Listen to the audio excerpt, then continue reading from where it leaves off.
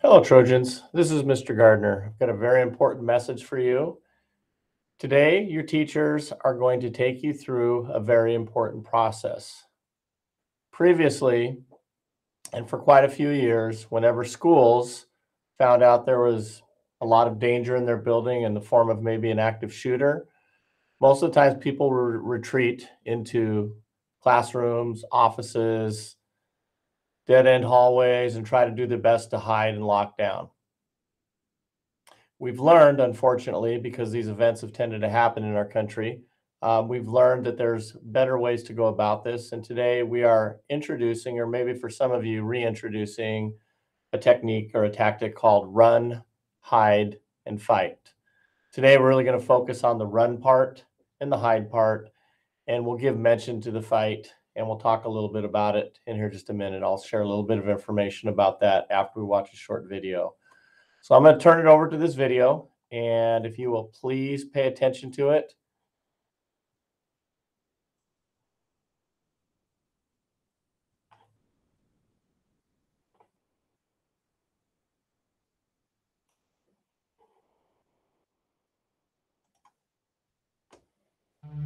"40 years ago, it was unimaginable. 20 years ago, it was unthinkable. Today, it is our reality."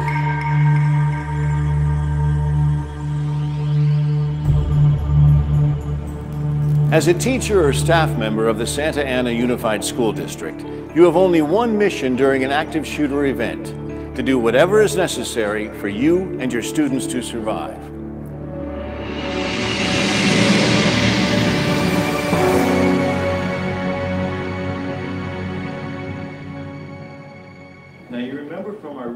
We should think of our schools in the same way we think of our communities.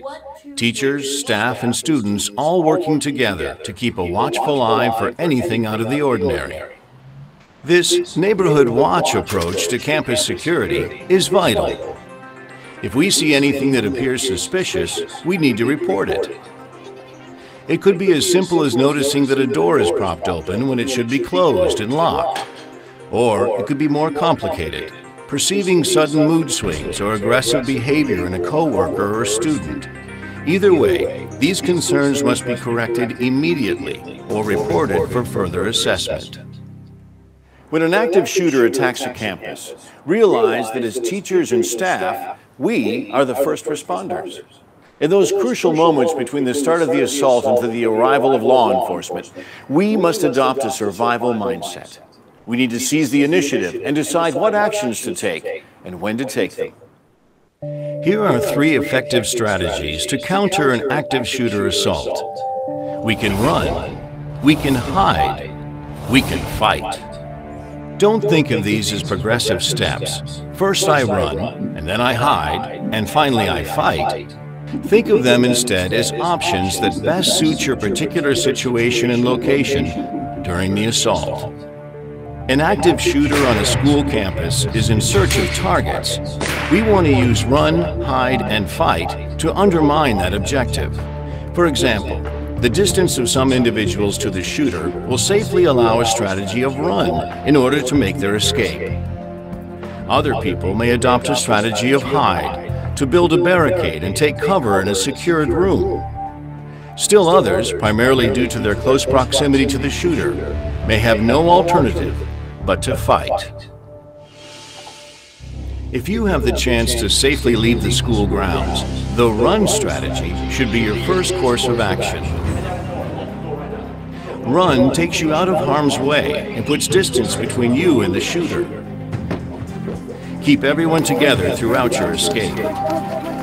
If you meet others, take them with you as you exit, but do not stay behind if they will not go. If the location of the active shooter is not known or is too close for you to escape, then the hide strategy may be your better option. Hide is very similar to our policy of lockdown. Doors should be locked, windows closed and covered, lights turned out, and cell phones turned off with everyone remaining quiet. If necessary, impromptu barricades or other means of cover should be employed. Hiding involves seeking concealment in as secure a location as possible, out of the shooter's view. The intent of the hide strategy is to induce the shooter to bypass your area, or restrict his entry and further frustrate his intent. Fight.